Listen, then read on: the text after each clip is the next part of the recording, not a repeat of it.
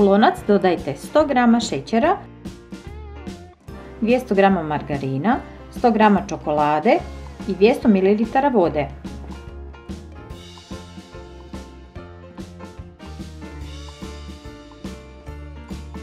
Kuhajte dok se sastojci ne istope, zatim sklonite sa strane. Dodajte 250 g mljevenog keksa i 100 g kokosa. Sjedinite i ostavite da se ohladi.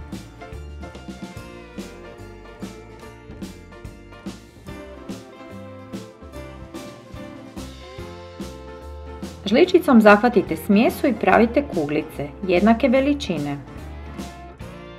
Slažite na tacnu. Malo udubite površinu kuglice. Ukoliko se neka kuglica odvoji sa strane, možete to popraviti.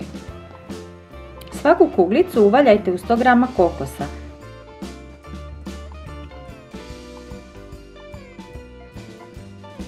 Slažite na tacnu.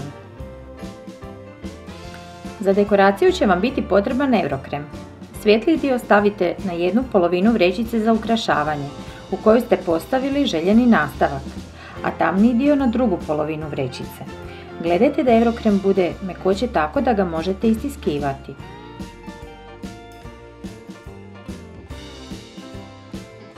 Na kuglice nanosite pripremljeni eurokrem, a zatim ih stavite u frižider da se stegnu.